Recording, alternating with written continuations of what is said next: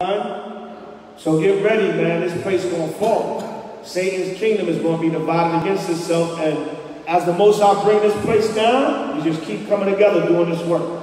Okay? But it's going to get rough. The battle's going to get rough. Camp's getting rougher out there.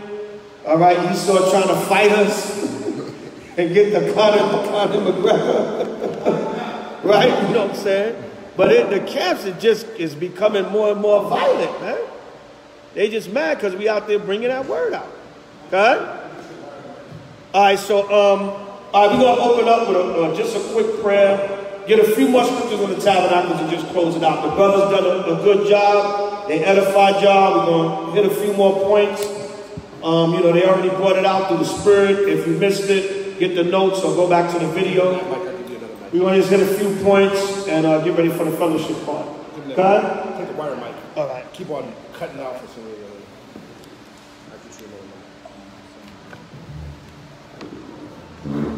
Test. Hold on. We're going to tell you how to stand. Test.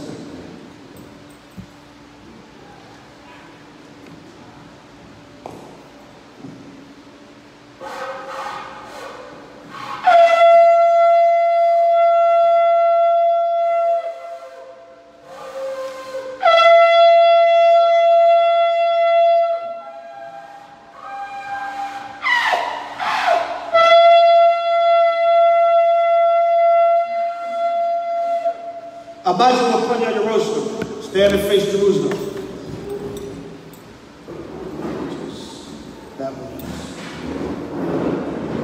Lord's Prayer and blessing of the Feast of Tabernacles. Hallelujah, hallelujah, hallelujah.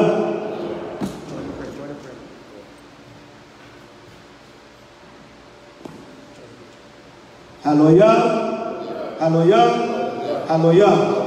Abanawa, Shabbat Shemayu, Kodash, Hayya, Shumka, Yahweh, Malakbaka, Taba'a, Aratazaka, Hayya, Aisha, Barataza, Kawa, Hayya, Bashemayu, Natalanawa, Lacham, Ko, Yumum, Wasalaknawa, Kabawafinawa, Kasalaknawa, Kabawafinawa, Wala'a, Tabiyainawa, Barasayawan, Abo, Abishainawa, Man, Ra, Kaya, Loka, Amalakaf, Wa'ala, Watabaraf, Laibulamya,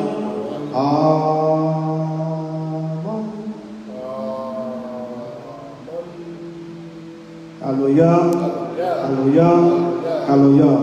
Matthew 6, 9 through 13, Lord's Prayer in English translation. Our Father which art in heaven, hallowed be thy name. Thy kingdom come, thy will be done on earth as it is in heaven. Give us this day our daily bread, and forgive us our debts as we forgive our debtors. And lead us not into temptation, but deliver us from evil. For thine is the kingdom, and the power, and the glory forever. By Hashem Mashiach Yahushua, the one Amen. Hallelujah, hallelujah, hallelujah. Kwamisha. Barakatah Yahweh. Ahawa'ah, Natalanawa, Hashabaf, Ma, Kal, Sakawaf, Bahashim, Hamashiach, Yahushua, the Wada, the Yad, Iwalam, Amen. Hallelujah. Y'all ready to Okay, we'll go back over it. Leviticus 23. 33 to 44. So what are we here to celebrate? The Feast of Tabernacles, the Holy Feast of the Most High. When we come together and we remember wandering in the wilderness for 40 years, we dwelt in booths or temporary housing because we couldn't build permanent housing. Why? Because we were always moving. We was always moving throughout the wilderness to get into the Promised Land eventually. And the Most High was proving us. So he didn't want that to be our permanent home. So we built booths or tents or tabernacles. The tribe of Gad called them teepees. All right, we built temporary housing while we dwelt in the wilderness throughout those 40 years of coming out of the land of Egypt. So that's one of the main commemorations of the physical aspect of the Feast of Tabernacles. God? So now you know we dwell in the booths or the tents as much as we can. Some brothers and sisters do it the whole 7 days. By the brothers down in H.O.I. Atlanta, H.O.I. Georgia, you know, they're doing it for the whole 7 days. I think H.O.I. Philly is doing it for 4 days, and then they're going to close out at the sister's house for the last 3 days. You know, H.O.I. LA, they're doing our little 4 days starting Friday. So, you know, some people got tents in their backyard, in their living room, whatever you can do to commemorate the feast day. God, you go throughout Brooklyn and certain parts of the country where there's a high Amalek, so-called white Jew presence, you'll see the booths on top of their roofs, on their fire escapes, on their terraces, their patios, everywhere. And we did the same thing. We're going to read that later in the book of Nehemiah. They got that from us in the ancient time. God? So that's the commemoration of the physical aspect of the Feast of Tabernacles. Leviticus 23 and 33. Everybody have it, say God? Leviticus chapter 23, verse 33. And the Lord spake unto Moses, saying, Speak unto the children of Israel, saying, The 15th day of this 7th month shall be the Feast of Tabernacles, for 7 days unto the Lord. Right, so the 15th day of the 7th month, which is sundown tonight, calculated from the new moon that we kept on September 6th. Right, good. On the first day shall be an holy convocation. So that's what we're doing tonight. We're coming together to have a holy convocation, a true or a righteous gathering. We don't give a damn if it's Monday night. It's the feast day of the Lord. We're going to sacrifice, we're going to get together, and we're going to make it happen. Okay? That's why you have a calendar for, so you can prepare. You can try to make adjustments to your job, your business, whatever you got to do. Make a way to come and keep the Most High feast. Okay? Right, good. 7 days ye shall offer an offering made by fire unto the Lord. Right, 7 days you shall offer an offering made by fire unto Yahweh. Good. On the 8th day shall be an holy convocation unto you. Right, so next Monday sundown we'll be gathering for a holy convocation also, but we'll be out in the sticks, we'll be out in the woods camping. But we'll have a tent out there, most I will, and we'll gather for the closing service. Whoever goes camping, all right, we'll gather for the closing service. Those of y'all that are not able to make it, we will try to go live, and we'll have the service recorded so you can watch it that night or the next morning. Okay? Hallelujah. Read on. And ye shall offer an offering made by fire unto the Lord. It is a solemn assembly. It's a what? A solemn assembly. The Lord said it's a solemn assembly. It's a grave assembly. It's mandatory. Okay? But go to Exodus 23. Hold that. Exodus 23 and 14. Did y'all read this one? Go to Exodus chapter 23 and 14. Now I heard Zabach ask y'all earlier, what are the 3 main feast days? All hands should be up now because he went over there earlier. What are the 3 main feast days that all males of Israel were required to come? And if the woman or the children were not unclean, they were also required to come. What are the 3 main feasts on the Hebrew calendar? Yakin.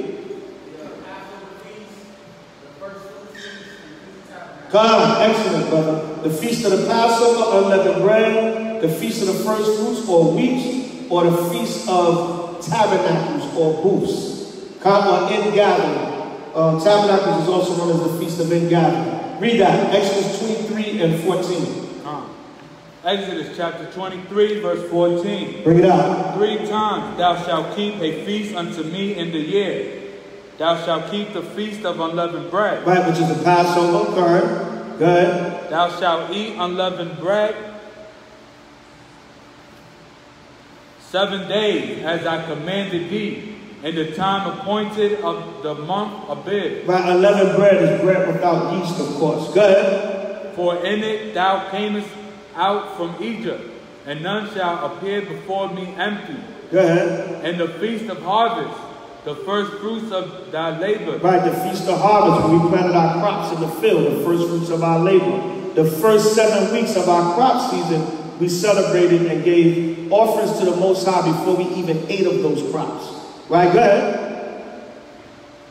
And the feast of harvest, the first fruits of thy labors, which thou hast sown in the field, and the feast of ingathering. The Feast of Ingathering, which is another name for the Feast of Tabernacles. The reason why the Feast of Tabernacles is also known as the Feast of Ingathering, because it was the end of the crop year. It was the fall season coming in, well, it would be the end of the crop year, and you gathered in your crops for that season, that winter season that was coming in. Okay? Right, go ahead. And the Feast of Ingathering, which is in the end of the year. Meaning the end of the crop year. Not the actual end of the year, the end of the crop year. Go ahead. When thou hast gathered in thy labors out of the field. Right, when you gathered in your labors out of the field. Come on. 3 times in the year, all thy males shall appear before the Lord God. Right, so these feasts were mandatory for the men of Israel. And for the women and children, but especially the men. The Most High emphasized the men. Right, come on. Thou shalt not offer the blood of my sacrifice with leavened bread, neither shall the fat of my sacrifice remain until the morning. Oh, that's right now. Go back to Leviticus 23:33. So these are mandatory feasts, especially for the men.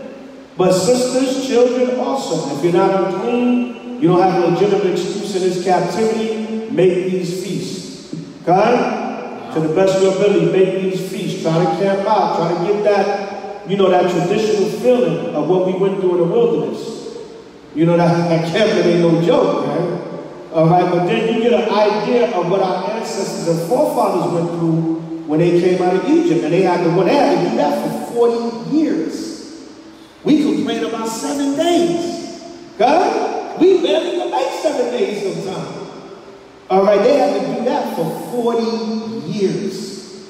All right, so that's a commemoration, and it's also a way to thank the Most High for coming out of Egypt. Because the Most High said, look, you know what? It's going to be rough for you in this wilderness, but guess what? You rather be free and go through a little tough times in the wilderness, or go back to Egypt and be under your damn enemy. Okay? So it also celebrated our freedom. Sometimes freedom come at a cost. Okay? You quit a job and you got to try to start your own business. It may be rough. You might be like, damn, I didn't know I was going to have to go through all this. But I'm used to getting that paycheck every week. All I have to do is come in, punch a clock, do what I did. Now I got to grind. You know what I'm saying? But guess what? You got your own now. And once you get it up and running, your profits start coming in, then you experience that freedom. Okay? So it comes with a sacrifice. Freedom comes with a sacrifice. There's got to be bloodshed in the streets of America and the world for the Israelites to be redeemed. Okay? Freedom going to come with a sacrifice. 2/3 of Israel, east of the other nations. Blood got to be shed for us to be redeemed. Okay? And the Most High showed us, man, it's going to get bloody and bad here. We seeing it, man, with how it's getting so violent in the camps. You know, it's going to be rough out here in these last days, but you got to endure. Okay? All right, go ahead. Leviticus chapter 23, verse 33. And the Lord spake unto Moses, saying... No, just pick up with a verse you left off. We left off that. Yeah, you can start it there. Go ahead. Just get the understanding. Go ahead. Speak unto the children of Israel, saying, the 15th day of the 7th month shall be the Feast of Tabernacle, for 7 days unto the Lord. On the first day shall be a holy convocation. So that's what we have it tonight, a holy convocation, which is what? A true or righteous gathering. Go ahead. Ye shall do no servile work therein. Right, servile work means work for hire. The only work that you can do on this feast day is any work that pertains to the feast. Okay? If it's something pertaining to the feast, you can do that type of work, but you can't do any work for hire, servile work. Okay? All right, go ahead. 7 days ye shall offer an offering made by fire unto the Lord. Go ahead. On the 8th day shall be a holy convocation unto you. Right, so the main 2 days that are Sabbaths and gatherings is the first day and the 8th day. A lot of times, brothers and sisters, you ask about the days in between. Those days in between are not Sabbaths except for the regular weekly Sabbath. So now today is Monday, sundown. Today is the first day of the Feast of Tabernacles. Of course, this Friday sundown is the regular Shabbat.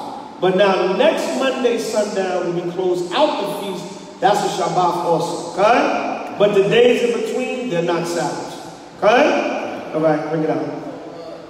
Those 7 days, is that servile work? No, you can work. You can work those other days. Yeah, you can work tomorrow sundown through Friday sundown. You can work Saturday sundown. You can work Sunday sundown. You know, you can work throughout those days. It's just tonight, which is the first day, next Monday night, which is the 8th day, and of course the regular Shabbat in between. Those 3 days, only work you can do is anything pertaining to the feast. You can do work and cook or purchase, but only things towards the feast. Okay? That's it. All right, go ahead. Read on. And ye shall offer an offering made by fire unto the Lord. It is a solemn assembly. It is a what? A solemn assembly. Right, so we got to come together. A solemn assembly is a true or righteous gathering. Go ahead. And ye shall do no servile work therein. Servile work meaning work for hire. Go ahead. These are the feasts of the Lord, which ye shall proclaim to be holy convocations. It says, these are the feasts of Yahweh, which you shall proclaim to be holy convocations. You got to go out and make a proclamation to the people. That's why we be texting y'all and we in the group chat and, you know, sometimes I know y'all be getting on y'all nerves. Damn, Elder again talking about Tabernacle, man. Get your donation and we need to do this. Okay? That's the proclamation we making unto you. Okay? So don't get frustrated. It's just we on your back. Look, we got to serve the Most High. Okay? We can't do it alone. We love to do it alone. Everybody just show up. We'll take care of everything. But it got to be a group effort. Huh? So when you know, back in the days, we would blow the Rams horn or whatever.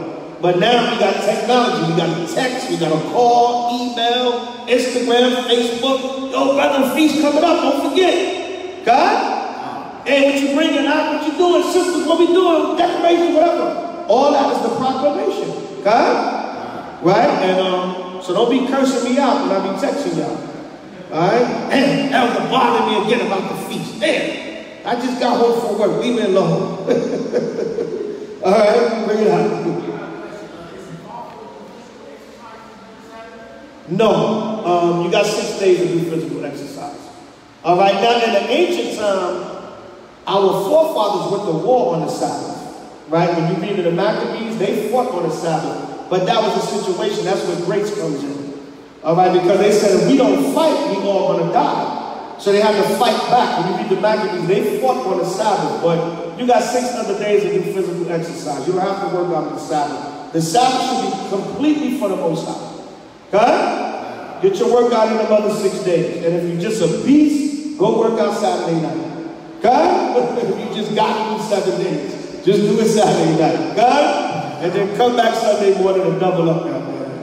Alright, but the Shabbat, leave that for the Most High. Okay? Alright, read on. These are the feasts of the Lord, which ye shall proclaim to be holy convocations. Go ahead. To offer an offering made by fire unto the Lord. Right, because we burn sacrifices on each feast day.